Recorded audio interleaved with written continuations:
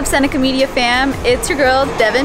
Asha. And we're here at Seneca York. We both went to this campus, but we still don't really know where everything is. So we thought we'd help you guys out and ourselves out by showing you guys around. Let's go. Let's go.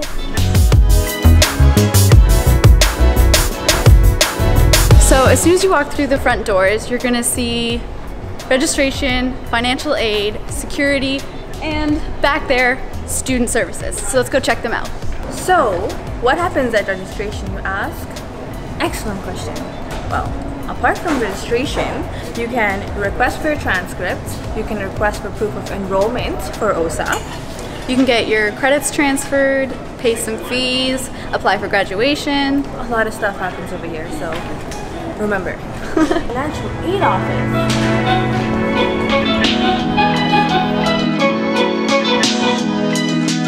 Hello everyone, welcome to Student Services. Over here we provide general help and information to students. For example, we have First Nations, we have student life and student leadership programs. We offer career services here as well. So if you have any questions regarding how Seneca campus works, where to navigate, how to find your professors, you can always come here for help. Okay, so after student services, you've also got counseling and accessibility office. If you ever need to stop by to talk to somebody, or if you have accessibility needs, you talk to them. And then finally at the front, we have security. So if you're ever here late at night and you feel unsure about things, just stop by and see these guys.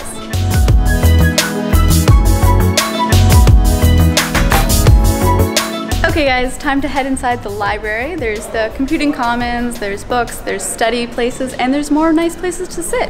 Also, you can charge your phones. Check this out.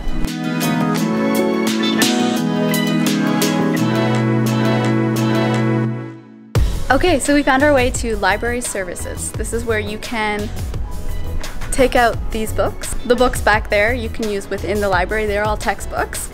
If you're ever looking for a book or a subject matter, you can go onto their website, which you can access through Blackboard, or you can always ask them for help.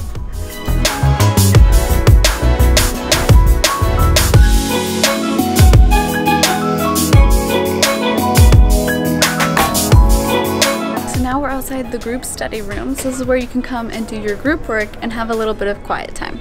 I mean, usually you'd be with a group, but I'm with a group. okay.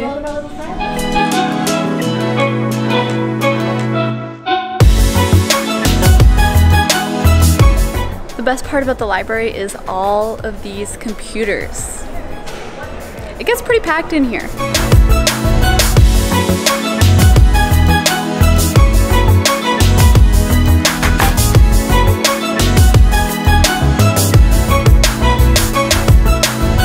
If you guys are in the School of Media, chances are you're going to become pretty familiar with this area. This is where all the editing suites are. If you're looking to book any of these, you go up to AV Services and they will take your name and give you a key. Another place you're definitely going to become familiar with is one of our television broadcasting studios. There's the control room, there's post-production suites, and a great big studio with huge green screen. We're now outside the smaller studio, which has editing suites on either side of it, a control room, and then into the studio. There's also another green screen in here. Okay, so we're outside the one card office now. This is where you can get your one card printed. They'll take your photo, you can put money on it. You can also get stuff printed here. So now we are outside the cafeteria. This is where you're gonna refuel, very important. You got pizza, you got poutine, you got salads, you got sandwiches, you got drinks, and lots of places to sit. And you can always bring your own food and microwave it. So if you're coming from the bus loop, Go Transit, Viva, this is probably the entrance you're gonna come in. It's towards the back of the school, but it's the closest to the cafeteria. It's also beside athletics. This is probably one of our favorite parts of Seneca York, the courtyard. It looks good pretty much every season, and as soon as the slightest warm weather hits, everybody hangs out here and it's a great time.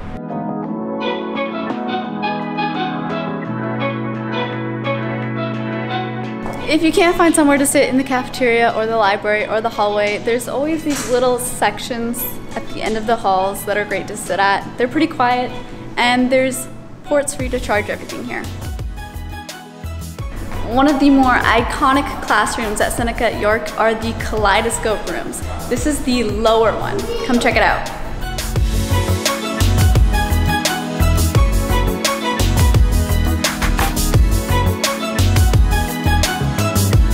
So after we leave the kaleidoscope room, we're walking along the hallway back to the front door where we started, and then we're going to show you upstairs.